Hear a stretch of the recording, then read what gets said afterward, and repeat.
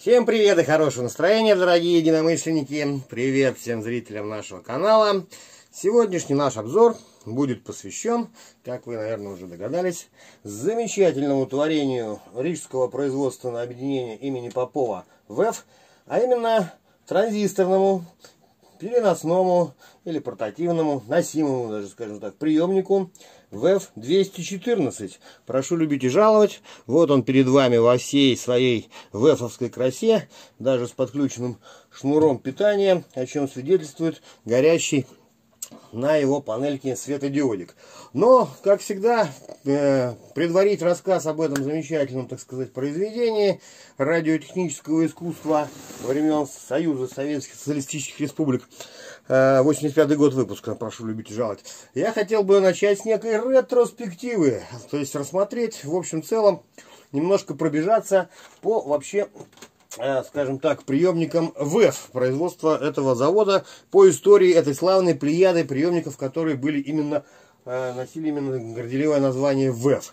Вот. Мы сейчас не берем во внимание самые первые ламповые приемники VEF, не берем во внимание их другую радиоаппаратуру. Меня интересуют именно носимые, портативные радиоприемники, которые можно было взять с собой в поход, в автомобильное путешествие, на пикник или просто пройтись по двору с таким аппаратом в руке, вот, для привлечения внимания единомышленников, парнишек и девчонок, для создания каких-нибудь open-air мероприятий.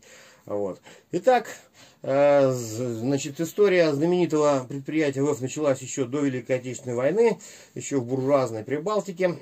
Вот, потом длительное время это была в составе, эти республики, значит, Латвия была в составе Союза Советских Социалистических Республик, значит, и на базе завода VEF развивалось производство аппаратуры радио для бытовых целей. Не побоюсь этого слова, это был, наверное, крупнейший завод в СССР по производству бытовой радиоаппаратуры. Очень много моделей приемников, значит, радиол, стереокомплексов и т.д. и т.п. Магнитол было выпущено этим заводом. В общем-то, и, скажем так, приемники и марки VEF в истории отечественного, так сказать, радиоаппаратостроения, это, ну, можно ассоциировать с фотоаппаратами FET, допустим, также известны были всем, присутствовали, ну, я не побоюсь этого слова, практически в каждом доме, за немногими исключениями. И, в общем-то, выполняли свою функцию достаточно хорошо. Мы сейчас не рассматриваем приемники VEF, которые были, значит, двухдиапазонные, допустим, длинные средние волны. Мы будем смотреть так называемые всеволновые приемники, которые включали в себя диапазон длинных, средних и коротких волн. А в более поздние годы уже пошел диапазон УКВ. Раньше прерогатива использования диапазона УКВ или FM, как его теперь называют, принадлежала только радиоприемникам завода «Океан», радиоприемникам «Океан» Минского радиозавода, которые, кстати, тоже ведут свою родословную от приемников VEF. Но вот, значит, многодиапазонные приемники VEF — это именно вот тема нашего сегодняшнего рассказа. Итак, с чего же мы начнем? Ну, первый приемник, который я вам хочу представить, с которого, собственно говоря, и началась история вот этих многодиапазонных портативок, это, конечно, был приемник Спидола, просто Спидола. Вот такой вот, скажем, аппарат, прекрасно знакомый нам по фильму, допустим, «Кавказская пленница». Стоял он там, значит, в кабине дальнобойного, как сейчас говорят, автомобиля, рефрижератора у водителя. Ну и в многих других фильмах снимался этот приемник. Вот такой интересной трапециевидной формы. У меня есть отдельный обзор на него, поэтому подробно останавливаться на этом не буду. Да, скажу более того, здесь далеко не все приемники, значит, завода VEF, которые есть у меня в коллекции. Их у меня гораздо больше. Просто вот сейчас, скажем так, для такого экспресс-обзорчика выставил некоторые их модели в исторической последовательности. Мы сейчас их посмотрим, а более подробно поговорим про VEF-214 уже. Про 214 VEF. Итак, давайте коротко пробежимся. Что же такое приемник Спидола и когда он имел место появиться в наших, так сказать, магазинах? Портативный транзисторный радиоприемник, опять-таки скажу, что мы обратимся к замечательному сайту Валерия Харченко, отечественная радиоаппаратура 20 века, замечательный энциклопедический сайт, виртуальный музей, вот его адрес www.rw6 ase.народ.ру. Ну или поиска можно найти виртуальный музей-справочник отечественная радиотехника 20 века. Здесь, значит, представлено описание, схемы, фотографии, практически все отечественные аппаратуры. В последнее время, уважаемого Валерия, появились еще и импортные приемники. Я гляжу на сайте. В общем, всем рекомендую, респект и слава этому сайту.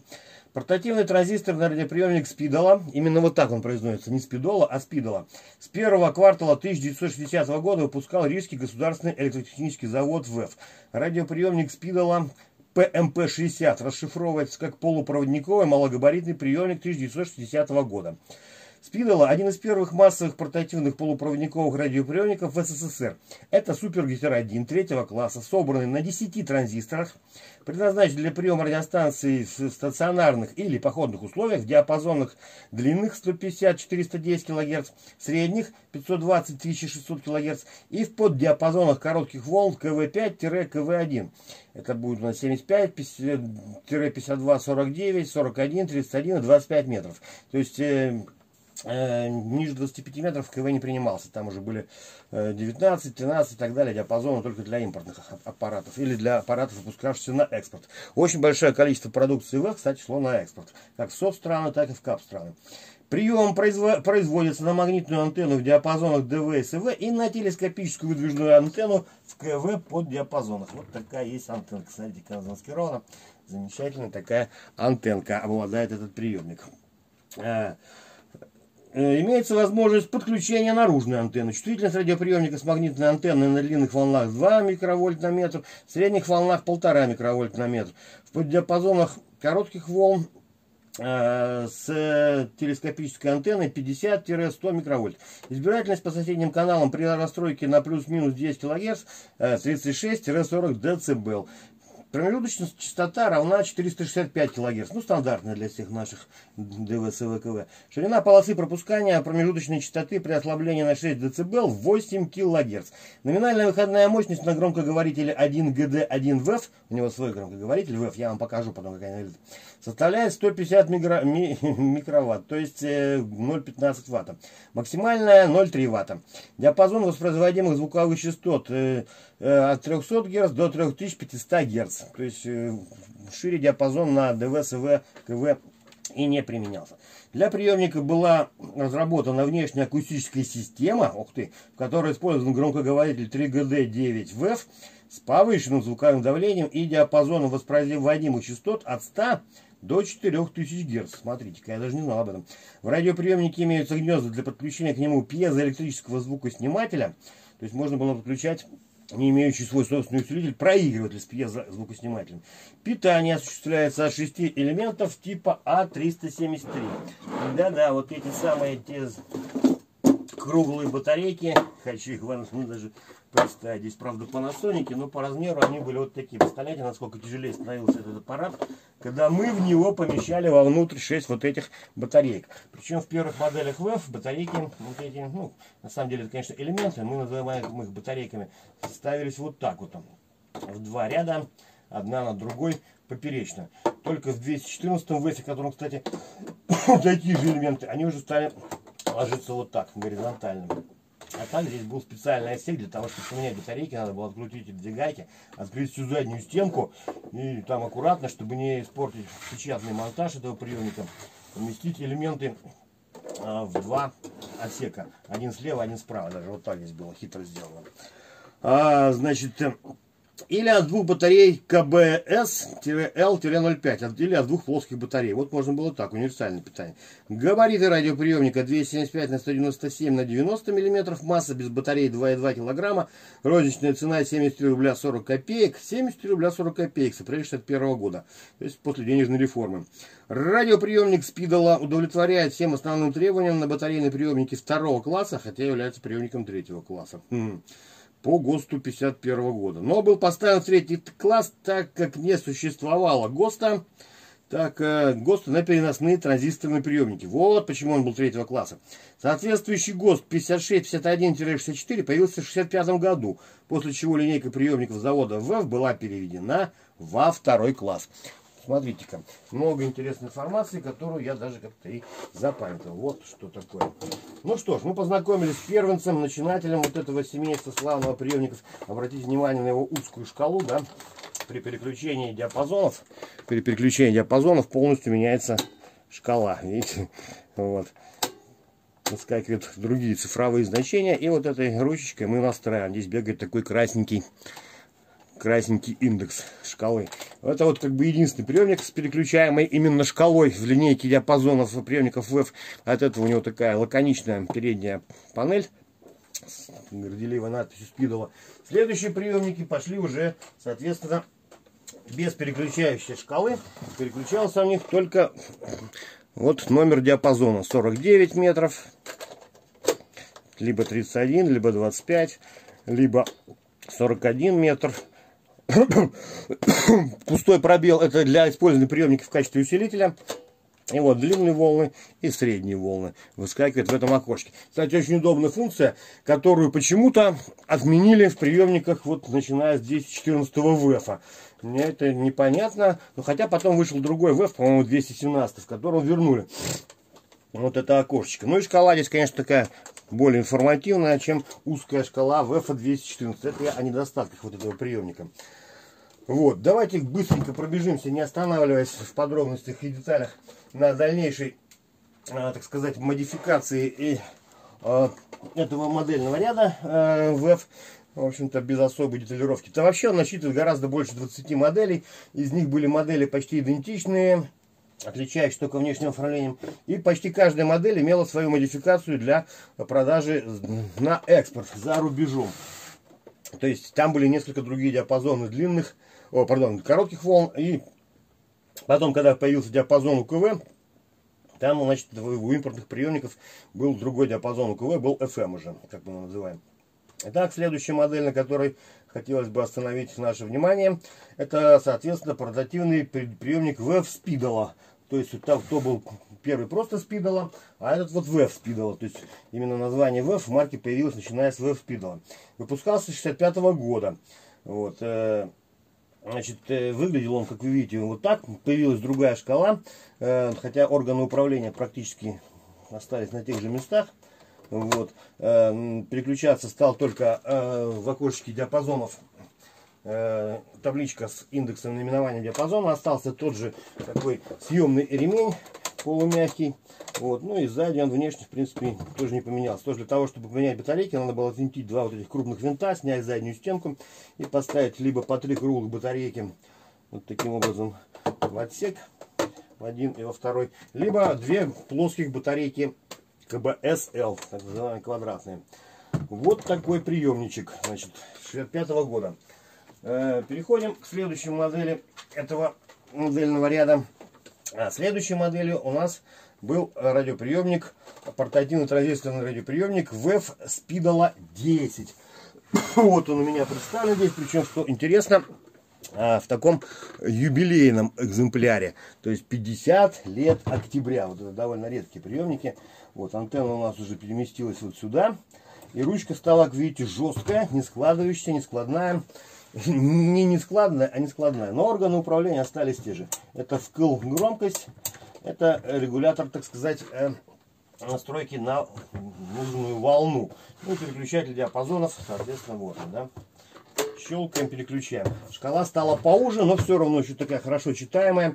Вот эти приемники шли еще без подсветки шкалы. В более поздних моделях уже появилась подсветка шкалы. VEF спидола с 65 года выпускал государственный электромеханический завод VEF.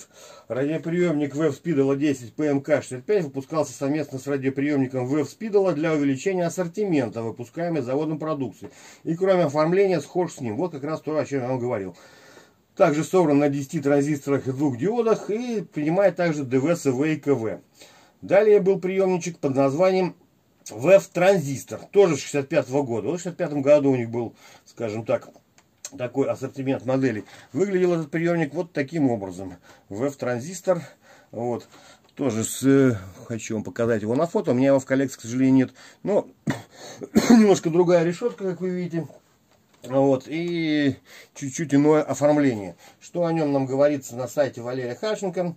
Портативный радиоприемник VEF-транзистор 1965 года выпускал Рижский государственный электротехнический завод VEF. VEF-транзистор — это экспортный вариант серийного радиоприемника VEF-спидола.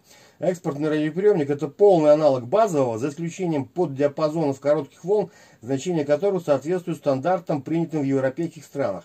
VEF-транзистор, переносной приемник на 10 транзисторах, работает он в диапазонах длинных, средних и коротких волн, под диапазоны коротких 13, 16, 19, 25 и 31 метр. И растянутый диапазон 41-52 метра. 75 метров отсутствует.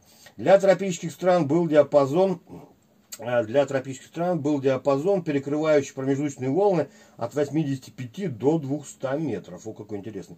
Чувствительность приемника с магнитной антенной на длинных средних волнах 0,5-1 микровольт. На КВ диапазоне с штыревой антенной 50 микровольт.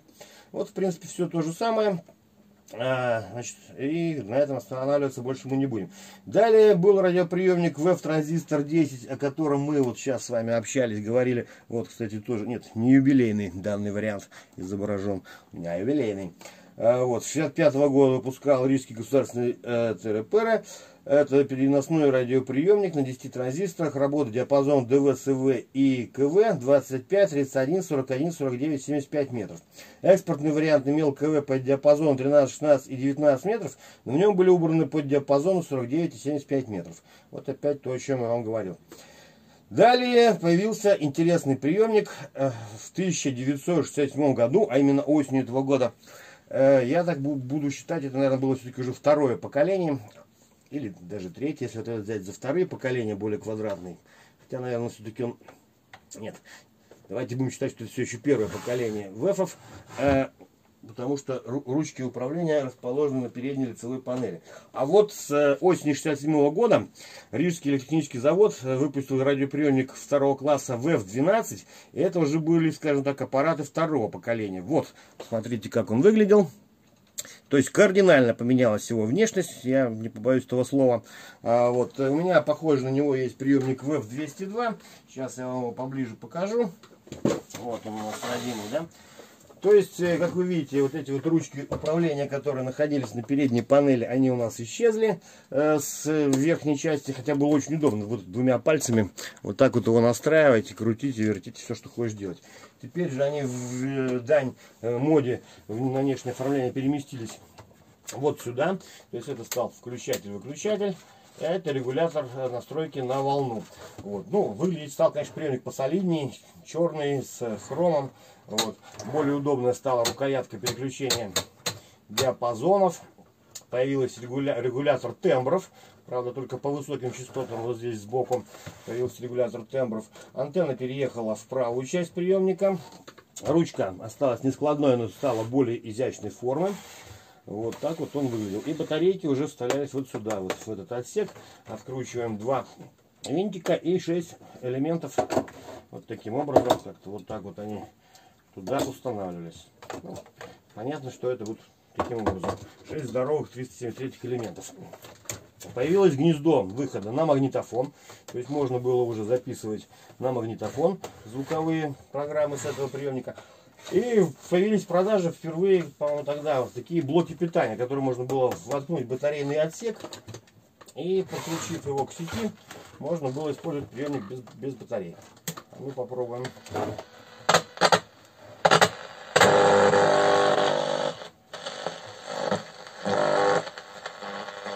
В форме хозяйства. Системе ценностей. Чадная, ненасытной форме природопотребления и человекопотребления ради получения прибыли и наращивания капитала в руках немногих. В руках капиталократии. Работает, как вы видите.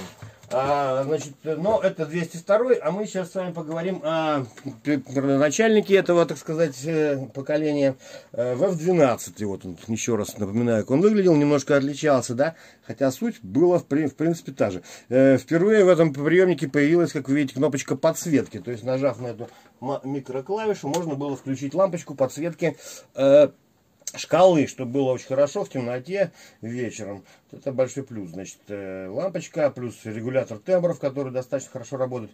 Переносной радиоприемник второго класса VEF-214 с осени 1967 года выпускал Рижский технический завод VEF. Радиоприемник, как и его предшественник VEF-214, собран на 10 транзисторах и 2 полупроводниковых диодах, но схема компоновки узлов и деталей отличается. Для улучшения качества звука вместо громкоговорителя 1GD1 установили громкоговоритель 1GD4 VEF. Применено надежное устройство фиксации положений барабанного переключателя диапазонов и установлены лампочки подсветки шкалы. Применена более эффективная автоматическая система АРУ, авторегулирования уровня. Введен регулятор тембра ПВЧ. В УПЧ вместо транзисторов P41 или P15 применены P422 и P423. Ну, также германиевые транзисторы. Имеется возможность подключения магнитофона. Видите, уже в VEF-12 появилось. Питание осуществляется 6 элементов 373. Комплекта батареи достаточно на 200 часов работы. Габариты радиоприемника 280 на 192 на 99. Масса 2,7 килограмма. Извините. Радиоприемник выпускали в разном оформлении, в том числе и в экспортном, с КВ под диапазонами с 13 метров. Ну вот варианты исполнения этого приемника тут как бы на сайте Валерия Харченко есть. Вот были даже такие синенькие или голубенькие, такие гламурные аппараты. Что там еще было интересного по VEF-12? Вот в таком оформлении он выпускался. Ну это, видимо, тут уже где рукоятки, тут и сильно затер руками окраску панели. Вот такой был приемничек. Значит, дальше завод продолжает совершенствоваться. Вот интересный момент.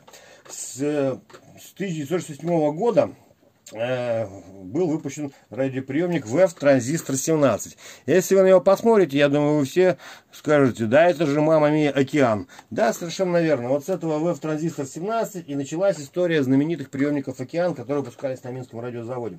Портативный радиоприемник VEF-17 разработан и опытно выпущен в 1967 году Рижским государственным электротехническим заводом. ВЭФ. Всесоюзная торговая палата в мае 1968 года утвердила образцы моделей переносных транзисторных приемников второго класса VEF-12 и VEF-17. Оба приемника начали выпускать с октября 1967 года, но это был опытный выпуск. В результате удачных испытаний радиоприемник VEF-12 с ноября 1967 года был поставлен на конвейер и выпускался небольшими партиями, а с 1968 года он запущен в массовый выпуск. Документация по приемнику VEF-17 была передана на Минский радиозавод, где он после незначительной модернизации начал выпускаться с 1969 года, но уже под маркой «Океан». Приемник VEF-17, как и VEF-12, созданы в СКБ при радиозаводе имени Попова в Риге. Оба они братья широко известных приемников VEF-Спидола и VEF-Спидола-10. Эти радиоприемники в свои годы были очень популярны не только в СССР, но далеко за ее пределами. Вот такая интересная информация про VEF-транзистор 17. Еще раз посмотрите на этот замечательный аппарат, с которого пошли все океаны. Запомним дату. 1967 год, когда он был передан в Прибалтику. В Минск, в Беларуси. Далее есть интересный момент. В портативный радиоприемник VEF-201, то есть тут уже пошла трехцифренная, так сказать, маркировка приемников. VEF-201 с начала 1969 года выпускал также завод VEF. Вот он, VEF-201, уже больше похож на VEF-202, как вы видите, да. То есть решетка стала сплошная, без выделения зоны управляющих рукояток. Ну и шкала тоже больше похожа на наш VEF-202, да. Вот такая интересная модификация. Что пишет про него Валерий Харченко? Портативный радиоприемник VEF-201 с начала 1969 года выпускал Рижский государственный электротехнический завод VEF. Носимый транзисторный радиоприемник второго класса VEF-201 предназначен для приема программ радиовещательных станций в диапазонах также ДВ, СВ и 5 поддиапазонах КВ. Кроме внешнего оформления, конструкция, электрическая схема, кроме небольшого упрощения и параметры нового приемника аналогичны приемнику VEF-12. Вот. Отдельно к радиоприемникам этого типа продавался блок питания от электрической сети, который устанавливался в батарейный отсек радиоприемника. Ага, значит, с VEF-201 пошли эти блоки. Вот так выглядит этот блок, который ставится в отсек. Вот эти его контакты соприкасаются с контактами, где должны быть батарейки. Вот. А по размерам он соответствует пакету из 6 батарей. Вот такое интересное решение. То есть с собственными блоками питания встроенными. Эти приемники тогда еще не комплектовались, хотя вместо... трансформаторы тогда большие были, некуда было ставить, вероятно. Вот. Следующей моделью, значит, завода VEF был радиоприемник VEF-214. Он выпускался с 70-го года. Как-то интересно, да? 201 сразу пошел 204. Про 202 ничего не говорится. VEF-214, кстати, очень похож на VEF-12. Вот так вот он выглядит.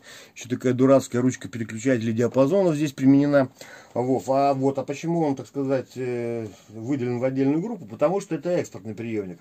Приемник отличался от базового другими КВ по диапазонами, начинающимися с 13 метров. Свободное положение переключателя диапазонов у приемника VEF-201 здесь занято 6-м по диапазонам КВ. 75-187 метров. То есть там появился такой интересный диапазон. Питание тоже 6 элементов, 373. Электрическая схема не отличается от платы модели VEF-201, основной платы. А электрическая схема входных контуров аналогична входным цепям радиоприемника VEF-206. Еще и VEF-206 был. Так, значит, далее, что у нас там, чем порадовали рижане. Ну, наконец, вот он наш с первого квартала 71 года. Вот он, то, что мы с вами видим перед собой. С первого квартала VEF-202. Вот он перед нами на фото, а вот он вживую. Очень такая хорошая, приятная ручка у него появилась, переключением диапазонов. И давайте коротко про него пробежимся. Переносной радиоприемник VEF-202 с первого квартала 1971 года выпускал Рижский электротехнический завод VEF. Радиоприемник VEF-202 создан на основе серийной модели VEF-201 и отличается от него только другим внешним оформлением и небольшими изменениями в электрической схеме. Диапазоны принимаемых частот те же самые: ДВ-150-408 кГц, СВ 525-1605 кГц по диапазону, КВ-1 395-5,7 МГц, КВ-2 585-6,3 МГц, КВ-3 от 7 ровно до 7,4 МГц и КВ-4 от 9,5 до 9,775 МГц. Еще был КВ-5 от 11,7 до 12,1 МГц. Это 25 метров, грубо говоря. Чувствительность на магнитную антенну в диапазонах средних волн 1000, длинных волн 2000 микровольт на метр. Чувствительность в КВ под диапазоном с телескопической антенны 70 микровольт, избирательность при расстройке плюс-минус 10 кГц. Ну и все то же самое. Масса без питания 2,7 кг, цена 99 рублей 02 копейки. Вот интересно, 2 копейки на что шло. А ну посмотрим, как здесь написано. Есть цена. Цена 99 рублей 02 копейки. Кстати, появился вот знак качества на нем. Интересно, а в предыдущем... у меня вот здесь под рукой нету. У меня есть где-то VEF-12, мне охота за ним лезть на полки коллекции. Ну что же, я вас вот так уже утомил. Посмотрим быстренько, что было дальше. VEF-206, это вот такая вот версия экспортная, значит, VEF-206 выпускался с другими диапазонами КВ. А так, видите, ну, немножко другая шкала, а внешне он VEF-202 и является. Выпускался он с 1973 года для экспорта. Далее, что у нас было?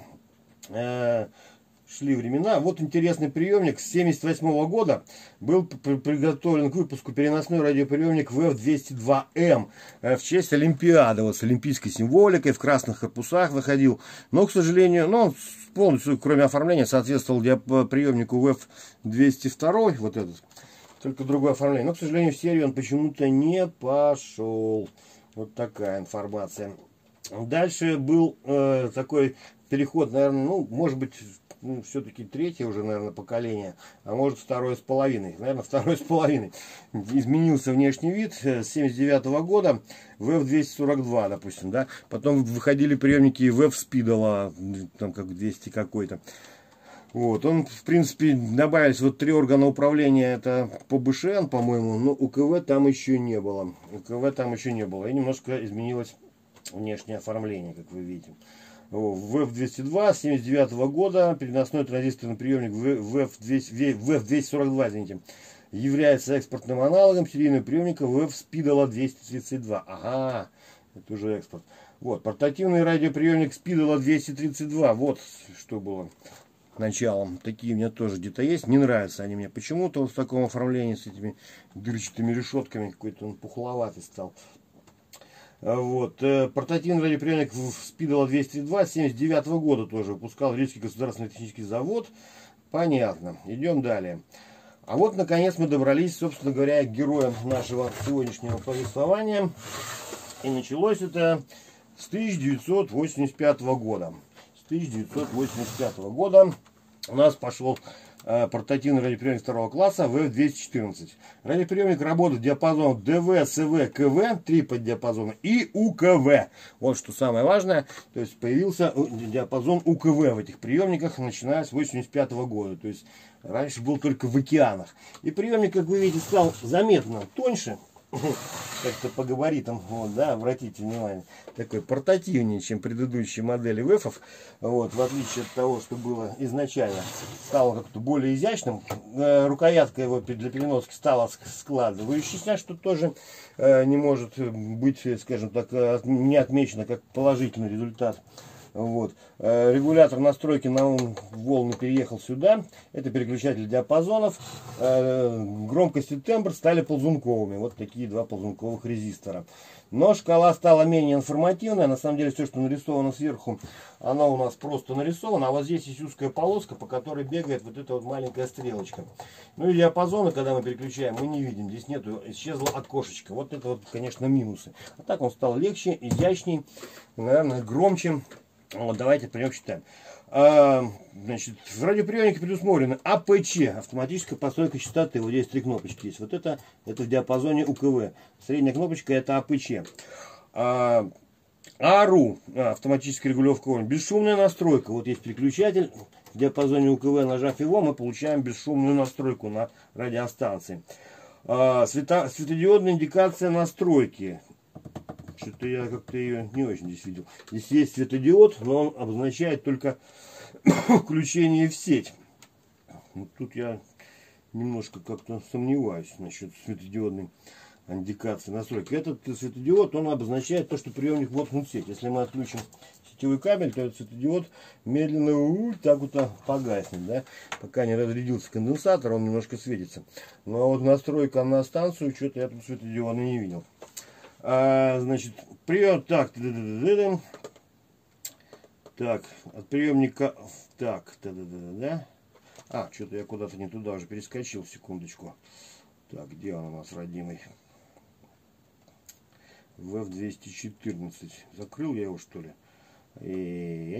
Извините, если можете. Сейчас, момент буквально. Так, VEF-214.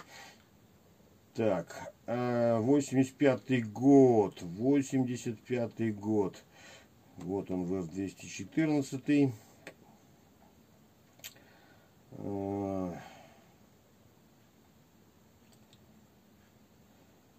Господи, потерял опять. 85-й год, VEF-214, да. Итак, портативный радиоприемник второго класса VEF-214 85 года выпускала рижское ПО ВЭФ. Радиоприемник работает в диапазонах ДВ, СВ, КВ, 3 поддиапазона и УКВ. В радиоприемнике предусмотрен АПЧ, АРУ, бесшумная настройка, светодиодная индикация настройки не нашел, гнезда наружной антенны, магнитофона, телефонов. Питается приемник от 5 или от 6 элементов А373, чувствительность в диапазонах ДВ 1,5 милливольта на метр, средних волн 0,7 милливольт на метр, КВ 300 микровольт, УКВ 50 микровольт, селективность в амплитудной модуляции 26 дБ, диапазон воспроизводимых звуковых частот при амплитудной модуляции, то есть длинные, средние, короткие волны, от 150 до 4000 Гц, в частотном модулированном диапазоне от 150 до 10 кГц. Ну, нормально. Номинальная выходная мощность 0,25 Вт. Габариты радиоприемника уменьшились. Стали 247 на 297 на 80. Масса 2,3 килограмма. Цена 110 рублей. Кстати, смотрите, как все не намного подорожал. Учитывая то, что у него появился свой встроенный блок питания. Вот, свой собственный встроенный блок питания, что в принципе стоит денег. Ну и соответственно... Вот другие полезные, интересные функции. Ну, а дальше было что? Дальше, в общем-то, сейчас мы с вами подробно поговорим об этих приемниках еще. Послушаем, наверное, их, если они нам что-нибудь споют. Я просто коротко пробежаться по остальной, так сказать, тематике завода ВЭФ. С 1986 года выпускался VEF-317. Почему-то перешел в третью группу сложности. Вот выглядел вот так, да, с 1986 года. А почему, я вам сейчас объясню. Значит, ситуация была какая, тут тоже интересно. VEF-317 имеет 6 диапазонов. От приемника VEF-214 он отличается отсутствием диапазона УКВ. Вот была такая модификация, одновременно без УКВ. На год позже, значит, чем 214 вышла. Значит, далее, что было у нас по гамме этого завода. Вот, с 88 аж год уже портативный радиоприемник VEF-221. Радиоприемник второй группы сложности VEF-221, посмотрите, выглядел вот таким вот интересным образом. Вот, опять-таки не вижу, где у него может быть индикация настройки на сеть. То есть вот эту железную решетку заменили на пластмассовую, вот такую декоративную. Немножко изменилась шкала, более строгая стала. Но это, скорее всего, экспортный вариант приемника. 88 год, да? Вот. И УКВ 88-108 МГц. Ну да, понятно. Явно экспортный. От 88 до 108 МГц. В 88 году такой приемничек вышел. Вот. Далее был радиоприемник VEF-222. Несколько вариантов оформления. Это был, значит, 88 год. Вот такой даже был интересненький, черный. Вот тут уже похоже что-то... Да нет, на самом деле тоже не вижу индикатора настройки на сеть светового. Вот. Ну и наконец, как бы, я думаю, что завершилась история вот всей этой модельной линейки носимых портативных приемников VEF в 1989 году, там, за год до развала, за 2 года до развала Союза, был последний известный мне портативный радиоприемник VEF-216. Выглядел он вот так, ну практически ничем от нашего 214 не отличался. И на этом, я так полагаю, завод VEF прекратил выпуск вот этой линейки. Радиоприемник второй группы сложности VEF-216 работает в 7 диапазонах: ДВ, СВ, 4 КВ и 1 УКВ. В нем предусмотрена АПЧ, АРУ, бесшумная настройка, светодиодная индикация настройки на станцию. Опять-таки, не знаю, где она. Предусмотрены гнезда головного телефона, магнитофона, чувствительность в диапазонах т.д. Масса без батареи 2,3 кг. Приемник VEF-216 выпускали и в экспортном варианте с диапазоном FM 88-108 МГц. По своей конструкции и электрической схеме радиоприемник VEF-216 схож с радиоприемником VEF-214. Ну вот так, спасибо за долготерпение. Теперь, собственно, давайте попробуем что-нибудь услышать на приемнике VEF-214. Вот смотрите, что интересно. Здесь вот такая имеется гнездо подключения провода сетевого. То есть, когда он на батарейках работает, провод можно убрать. Батарейки, как я уже сказал, загружаются вот сюда. Вот тут обозначена схема их установки. То есть, они, в отличие от предыдущих VEF-ов, идут у нас вдоль. Вот так, не поперек. В 2 ряда вдоль. Но батарейки те же, здоровущие. Вот. Этот радиоприемник у нас, если мы откроем отсек батарей, там даже поролон сохранился, увидим год выпуска март 1990 года. Вот. То есть до 90-х годов он еще как бы выпускался, но новые модели уже не выходили там. Вот тут имеется логотип VEF, но знака качества почему-то нет, потому что, так сказать, вероятно, уже что-то шло к развалу Союза, и знак качества СССР ставить на этот приемник, вероятно, почему-то рижане решили не ставить. Ну, не знаю, вот это мое предположение. Приемник радиовещательный, вторая группа сложности, модель VEF-214, цена 110 рублей, ГОСТ ТРП-82, питание 9 вольт. Внимание, перед снятием крышки следует вынуть вилку из розетки сети питания. Сюда втыкается вилка сети питания. При включении сюда вилки вот этой, там есть микропереключатель, концевик, он поднимается вверх благодаря вот этому беленькому упору и отключается батарейное питание. То есть, чтобы при питании от сети, если батарейки установлены, чтобы они не расходовались. И вот здесь еще имеется, значит, вход под внешнюю антенну и под заземление. То есть, обратите внимание, на этом приемнике 90-го года всего 2 гнезда вот этих, да, антенных. Плюс гнездо для наушники, такие интересные, и выход на магнитофон. Антенна полностью в корпус не убирается, а просто складывается вот сюда сверху. Здесь, к сожалению, утрачен фиксатор, который ее должен держать в таком положении, поэтому она немножко у нас отскакивает. Вот, вмятинки тут имеются. А наушнички, которые вставлялись в этот аппарат, такие довольно интересные. Гнездо, конечно, похоже на гнездо джека 3,5, но на самом деле оно несколько тоньше. И наушник для такого приемника выглядел вот таким образом. Сейчас вам попытаюсь показать. Наверное, видели такие микронаушники отечественные. Вот здесь такая была штука, благодаря которой он крепился к уху. Зажимался вот сюда, а вот это одевалось на ухо. И вот такой монофонический штекер. Вот такой монофонический штекер, он втыкается, соответственно, в это гнездо. При включении наушника, дальше можем слушать, чтобы никого не беспокоить из соседей. При включении наушника динамики этого приемника, разумеется, отключались. Там в самом гнезде имеется тоже микропереключатель, вернее контактная группа, которая отключает динамики. Вот так выглядит его антенка. То есть она, в принципе, может быть повернута, что хорошо, в различных направлениях. А сейчас мы его попытаемся включить. А он уже включен. Вот загорелся огонек. Этой клавишей он включается. Так, что у нас за диапазон? УКВ. Попробуем что-нибудь поймать.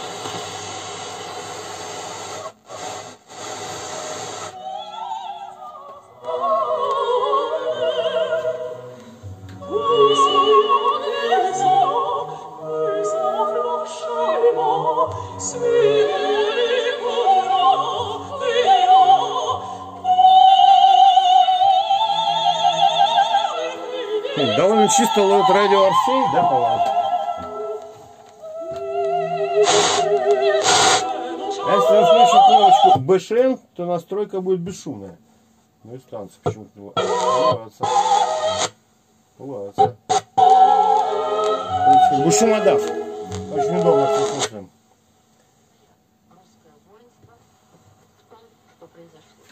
Какая-то станция тихонько.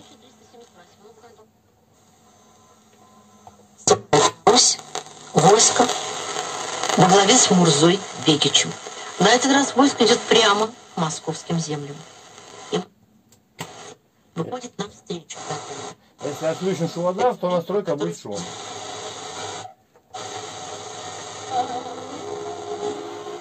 А это кнопка АПЧ, автоматическая постройка частоты.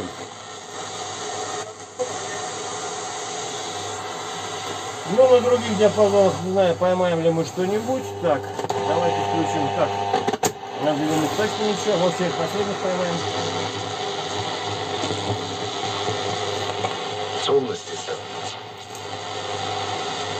земли и полезных ископаемых в недрах российской территории, облегчающего их захват иностранным капиталом, все реформы, которые превращаются в механизмы уничтожения экономического, научно-образовательного, технологического, кадрового, ресурсного,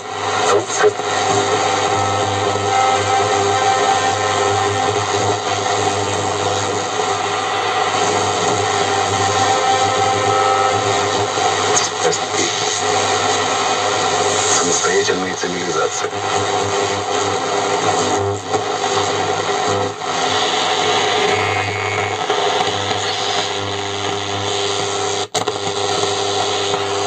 Ну, как видите, на средних волнах удалось поймать даже одну радиостанцию.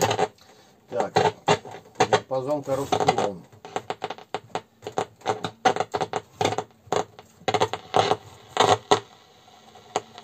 Наверное, ничего.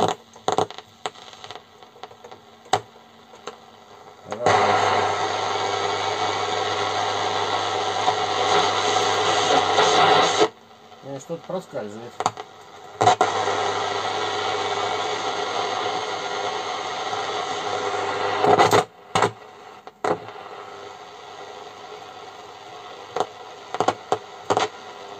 Контактики барабана, конечно же, окислились, надо чистить. Хотя здесь другие контакты, не как у VEF-214, ну и же с ним. Вот. Но чистить эти контакты еще хуже. Я вам покажу сейчас.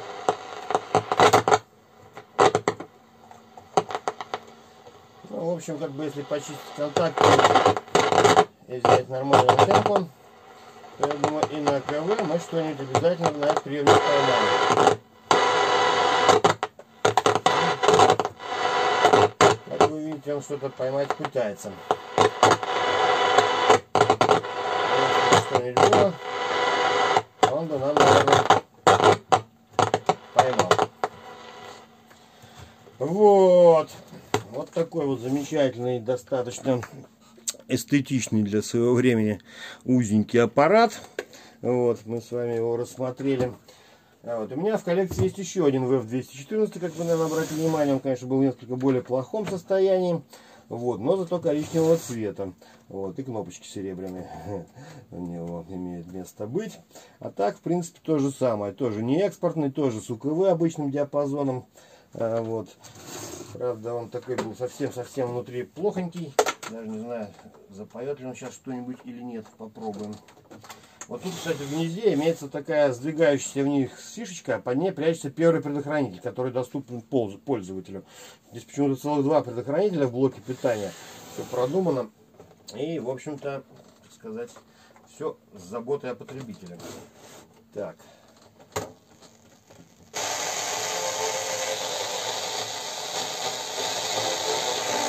Ну вот. Немножко ловит УКВ.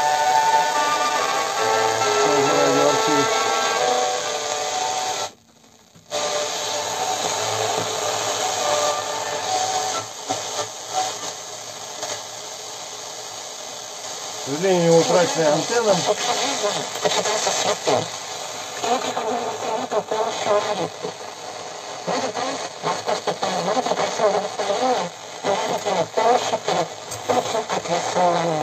Надо заниматься аппаратом.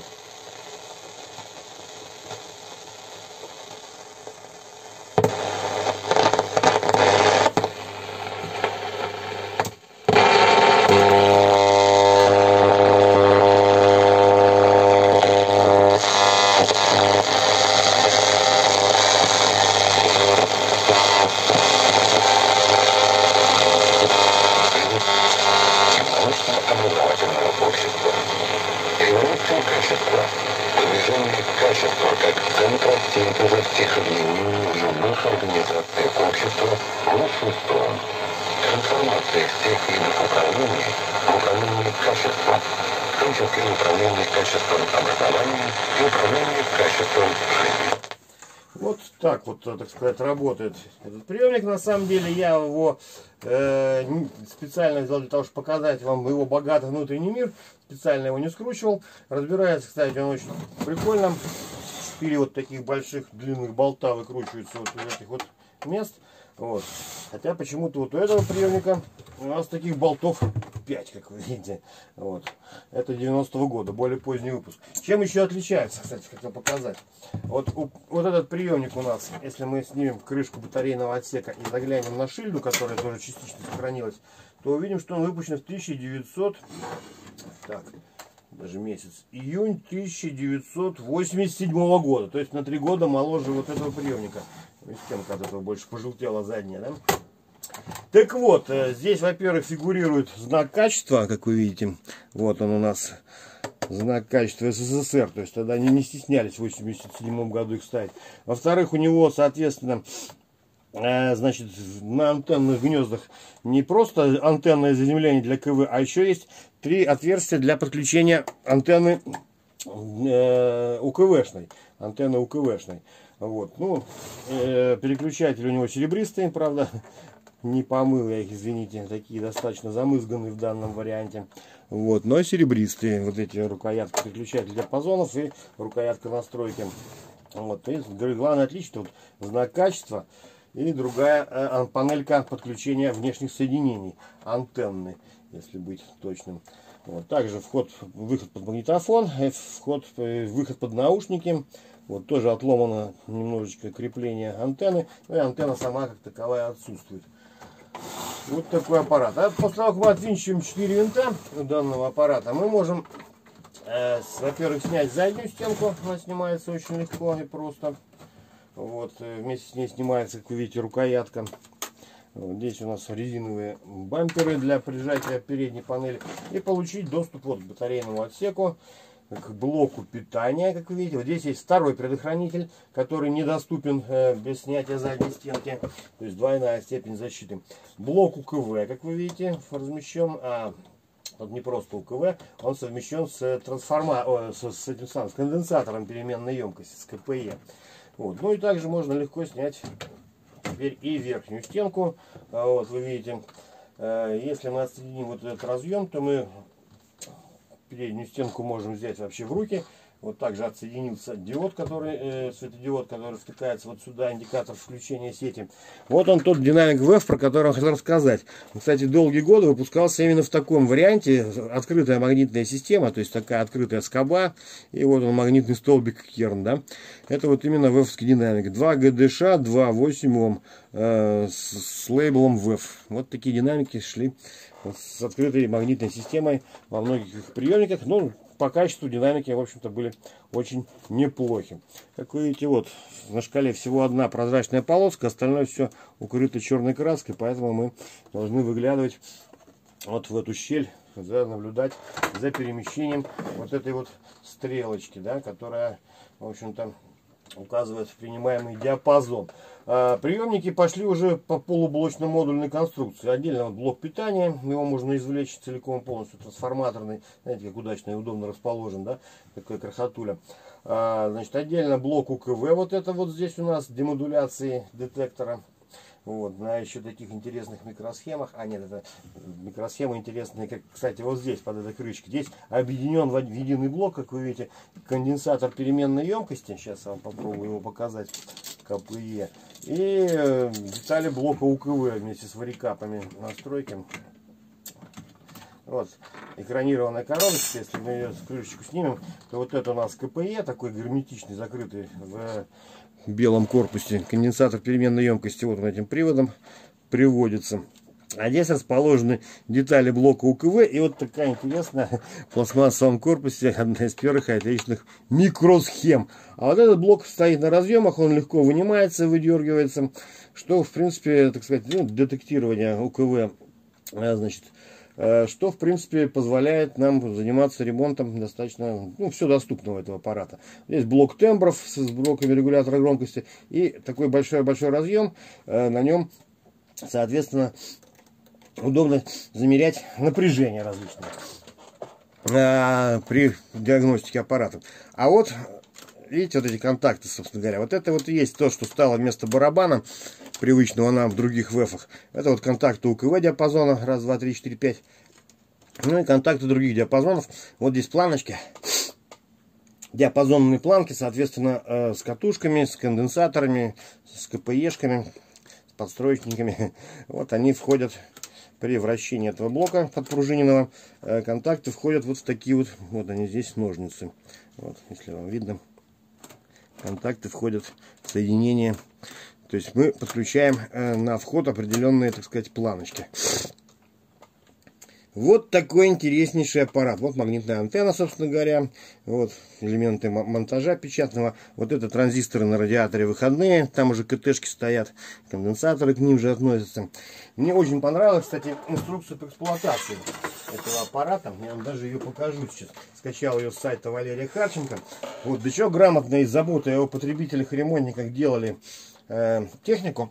Просто изумительная инструкция по эксплуатации, к которой прилагаются, в каждой инструкции прилагались схемы, соответственно, схемы аппаратов. Так, сейчас где она у меня, родимая? Вот она. Открою и покажу, что это за замечательный VEF-214, инструкция по эксплуатации, да? Листаем ее, ага. Вот, тут другой вариант, видимо, ее оформления. Гарантийные талоны, краткое описание приемника, ТРП 8 дыр, функции. Сейчас у меня батарейка сядет.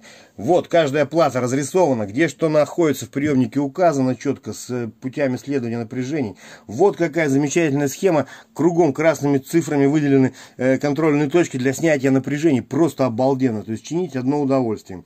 Все показано, все указано, все. Каждая микросхема, каждый транзистор, каждое все, так сказать, расписано входы и выходы, нумерация, напряжение на микросхемах, катушки, намоточные данные. И отдельно блоки. Вот блок ДВ, демодулятор ДЧМ, блок опять, блок УКВ 05С. В общем, каждый блок, который отдельно идет, отдельно вынесен у нас. Вот, пожалуйста, опять-таки печатная плата с расположением деталей и снова все точки контрольной напряжений даны. Такую замечательную схему, вот, и по другим платочкам. Опять-таки, все это есть. Такую замечательную инструкцию эксплуатации я, честно говоря, встречаю может, не впервые, но не так часто все это попадается совершенно. Большое спасибо Валерию Харченко и всем, кто на его сайт помог ему с выкладкой этих инструкций. Ну, а мы с вами будем завершать наш обзор. Итак, чрезмерно затянувшийся, ну, вот что-то я не могу, человек увлекающийся. Как начну, так и не остановиться рассказывать про любимую технику. Вот этот аппарат был вообще убитый полностью, я вот немножечко подремонтировал, подреставрировал. Вот, ну, не знаю, хотел выкинуть вообще. Теперь, в принципе, в таком виде оставлю. Пусть, наверное, будет для разнообразия. Два разных аппарата. Разных лет, так сказать, но одинаковых. Все, господа, все, друзья, все, единомышленники. Спасибо огромное за внимание и долготерпение. На этом наш обзор закончен. Остаюсь с вами, всегда с вами, Сергей. Всем привет и хорошего настроения.